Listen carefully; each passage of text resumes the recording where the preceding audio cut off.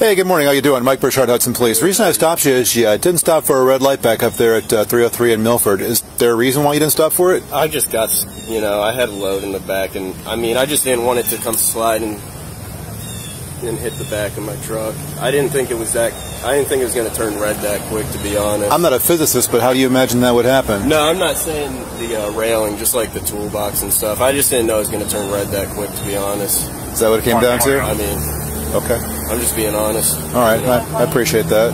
You feel like you were going too fast then? I don't think so. What's the speed limit down there? 25? You tell me. You just came through there. Yeah, it's 25. Is it? Okay.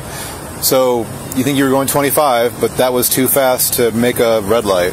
I just wasn't thinking it was going to turn that quick. Okay. May I look at your driver's license, please? What you got?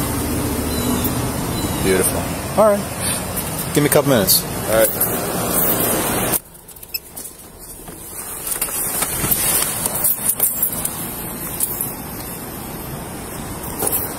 You've never had a ticket before, have you?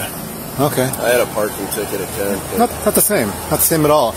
Parking ticket, what does that cost you at Kent? Maybe 15, 20 bucks? Yeah. Thereabouts? Okay. Well, if I was to give you a ticket for running that red light, that sets you back about $175. Right. That's a significant difference. Yeah. Have you got something better you could do with $175 than give it to the court? I definitely do. Probably you do. That's why you're going to work, right? I'm trying to buy a house right now. Yeah. I just made an offer, so. Well, a nearly $200 setback is not helpful in that endeavor, is it? For sure. Right. So, first things first, I would suggest drive more carefully so as to not get tickets, not involuntarily donate money to courts. Yeah. They'll do fine without your help. There's other people volunteering their money. Keep yours for yourself and use it for things you want to spend it on. Mm-hmm. Okay.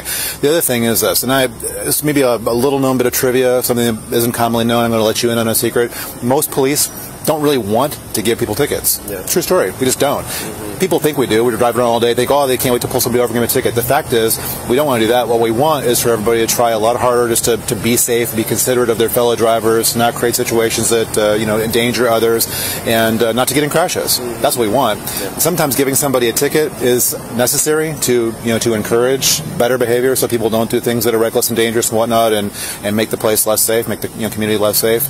But if we can gain voluntary compliance, that's our preference over having to give somebody a ticket. Yeah. So my question to you would be, can I count on you to offer us your voluntary compliance and to try harder to be safer as you're driving through Hudson? Absolutely. Or does a ticket need to be issued to make that happen? I don't think so. Perfect. Then we're on the same page. All right. I appreciate it. Be careful. All right. Get where you're going safely, all right? All right, thank you. All right, have a nice day. You too.